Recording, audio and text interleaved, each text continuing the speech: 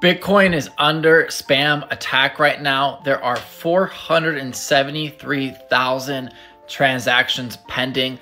These are not legitimate transactions. A lot of people are like, oh, these transactions is good for the network. No, they are spam small transactions that are being forced into the network to drive up the fees to make the base layer of Bitcoin, inoperable because it's too expensive.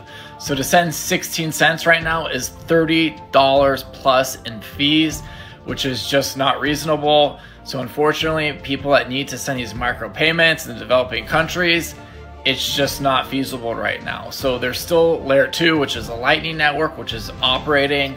But this is an issue with Bitcoin, and I don't know if it's a state sponsor attack where they are just flooding all these small transactions, but it is costing them money to do this, and hopefully they burn out of money and things return to normal. So follow me, the Bitcoin Capitalist, for more updates, and if you're interested in getting Bitcoin mining going in Paraguay, follow me.